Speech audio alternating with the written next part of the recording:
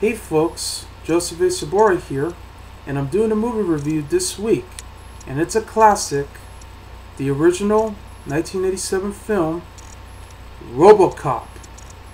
Yeah, the crime-fighting robotic machine has begun to serve its justice. And it's still one of the best movies I've ever seen. It's awesome, it's exciting, and it's worth watching many times, more than once. This was the film that I actually grew up watching as a kid, and considering how ultra-violent this movie is, this was still one of the best films I've ever seen. It became so popular that they spawned sequels, as well as the TV series, the animated series, and of course TV movies as well. It spawned a lot of merchandising towards this movie. This was the film that was enough to give it an X rating. Yep, there was an X rating that existed back in the 80s, long before the NC-17 rating, which started in 1990. Because as violent as this movie is, there are a lot of explicit scenes. It was enough for this film to give it a hard X, because this movie would never have been released to theaters if it had to be this situation. So yeah. So apparently director Paul Verhoeven decided to release a theatrical version of the same film by cutting out half of the violence that's in the film. Mostly the hard-edged violence, including that famous scene with Alex being blown off. Yeah, Alex Murphy. Yeah, long before he became this hero. That scene alone was enough to give it an X rating. Well, anyway, I got to see the director's cut version on TV later on, which was taken from the Criterion Collection. It's a very rare DVD, and it had a very rare aspect ratio, which the director had preferred since this movie got released. Unfortunately, this new Blu-ray that I just got right here in my hand, since this is the unrated director's cut version, tons of extras, by the way, as you can tell. Yeah, you can see all the extras right there, and you gotta love the cover right there of RoboCop. In fact, that's the same cover they used in the previous Blu-ray and the 20th anniversary DVD edition. Yeah. Unfortunately, this is the only Blu-ray, along with the other one, not to feature the theatrical version. So I agree, that's a shame, because this would have been the best one to have with both versions intact. Because I would have loved to have two versions of the same film as a result, but you know, I can live with that. Maybe someday when I get a chance, I'll probably find the theatrical version.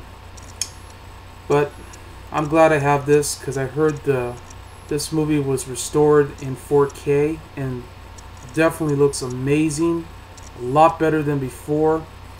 I mean, the aspect ratio had stayed the same, although they might have had some more detail into it. Probably look a lot better than I thought, but hopefully someday they might find a better alternative behind that. But you know what? But I'm gonna keep it that way. I love this movie, and this is the best I can ever do. But this was a classic. And of course, we now have the 2014 remake of this movie, which is such a shame, because I heard this film, to my superior, was awful. Kind of like the Total Recall remake we had 2 years ago. Yeah. Remember how bad that one is? That explains it. Yeah, it seems like they just want to remake Paul Verhoeven movies nowadays. And I've had the feeling that if this is going to keep up, they're going to might as well remake movies like Showgirls, Basic Instinct, and even worse, Starship Troopers. Yeah, when will Hollywood ever learn? But you know what? I would get a kick out of Showgirls if they ever did a remake. Maybe they'll get it right this time. I know, I'm sort of fantasizing how how crazy that film really is, but at least it has all the sex scenes that you want to see. You get the idea. But anyway, the movie stars Peter Weller, the same actor from the movie The Adventures of Buckaroo Banzai. Very great movie, by the way, back in the 80s. Along with Nancy Allen from Carrie, as well as Dressed to Kill, and movies like Blowout with John Travolta, of course, since they both were in a movie together, Carrie, the original Carrie, that is. Along with Kurtwood Smith from the TV show That 70s Show. Yeah, he later went on to do that show. He was also in another TV show that aired on Fox called The New Adventures of Bean Baxter. Yeah, it was a very short-lived show. Yeah, it's so hard to find these days on the internet, but I definitely remembered it when I was a little kid. It came out around the time that this movie did. So yeah, but he's very good. Also, Ray Rice from the movie Swamp Thing and the TV show Alien Nation. Yeah, he's very good. And Miguel Ferrer. And it's, of course, directed by Paul Verhoeven, who not only directed this movie, but also directed films like Total Recall, Showgirls, Basic Instinct, and Starship Troopers. So, let's get right to it. The movie begins set in the futuristic Detroit, Michigan, also known as Old Detroit. A corporation known as the OCP, Omni Consumers Product, had decided to announce that they're about to purchase the Detroit Police Department after going on strike.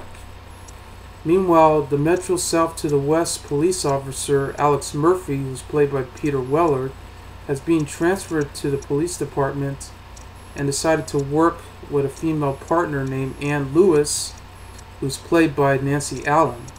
And they team up together to track down a group of thugs led by a criminal mastermind, Clarence Bobdicker, who's played by Kurtwood Smith.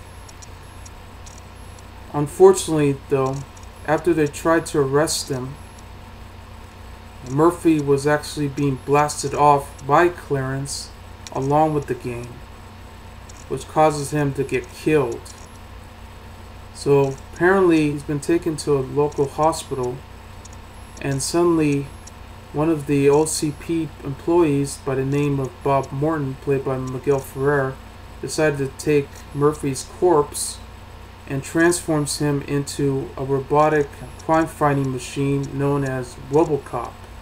And it was enough to compete against another employee, Dick Jones's Ed 209, which, a huge robot which was sadly malfunctioned after giving a test on how it works until the employee got blasted off violently.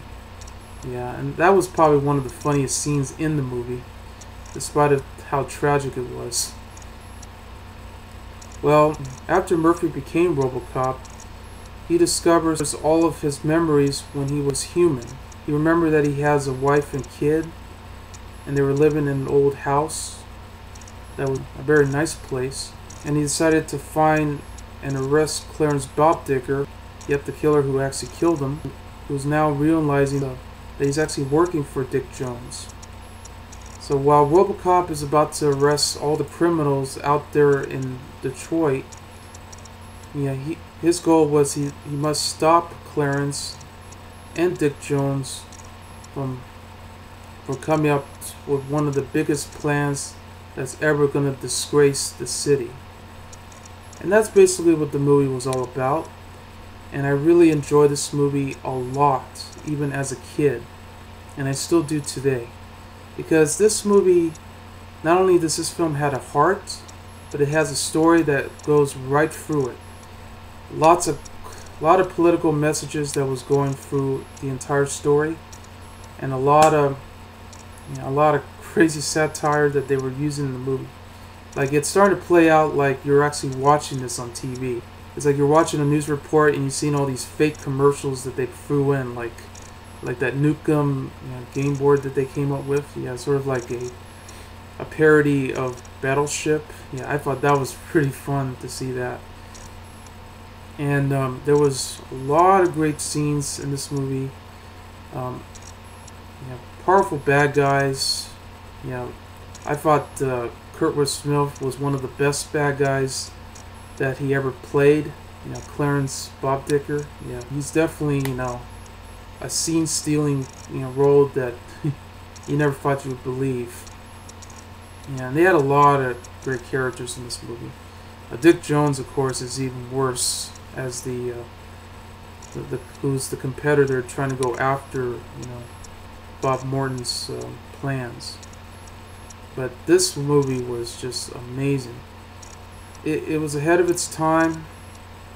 The Ed 209 was a complete experience to see, because back then they actually did use a lot of stop motion movements, instead of using all that CGI technology that they were using.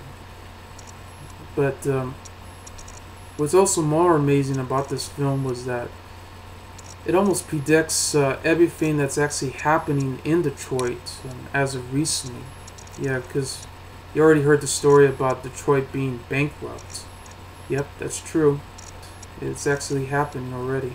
I hope they don't end up taking the turn from RoboCop, because I would imagine, the OCP being one of the biggest corporations to take over Detroit, because who would have thought? Exactly. And I'm going to tell you this though, it's a whole lot better than the remake that just came out. I don't care what anybody says. This is a movie that didn't deserve to be remade at all. That's why it's totally unnecessary. That's why I felt the same way with Total Recall, being remade, and guess how that turned out? It was awful. They need to stop doing that.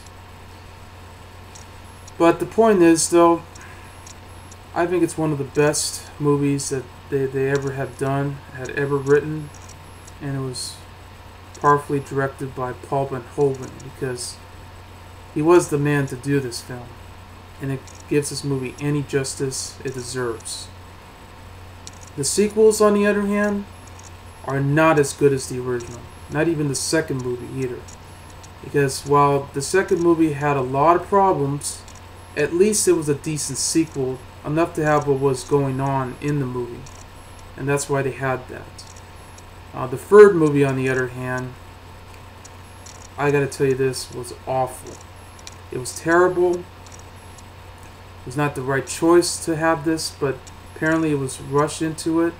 Unfortunately, that film was part of Orion's bankruptcy problems, so this movie was never released until 1993. So yeah, that turned out to be a disaster. I'll give you a hint. Why would you want to see a RoboCop movie where he actually flies in the air? I don't. They shouldn't do that. It doesn't make any sense. Well, then again, the movie had tons of problems, other than the fact that they gave it its PG-13 rating. Yeah, this is a new thing for the movie. The movie was a joke. I mean, now they replaced Peter Weller with another actor. I guess that makes sense, because Peter Weller was doing a film called Naked Lunch, so that's why he couldn't do RoboCop 3. But then again, it was getting worse, so that's what was going on. So Robert John Burke replaced him, who went on to do another film called Thinner. Yeah, the one with Joe Mantegna. That was a good film, by the way. I thought he was very good wearing that fat suit. Yeah, because he looked like a fat man. But this movie is a classic. Should never be touched. Should never even be remade at all. I say, if you ever get a chance, though, definitely watch the original film. It's better to having to sit through a good action film than having to sit through a boring one. And that's how this movie really is. So anyway, I give RoboCop 5 stars. I'm Joseph A. Sobora, and I'll see you later. Bye.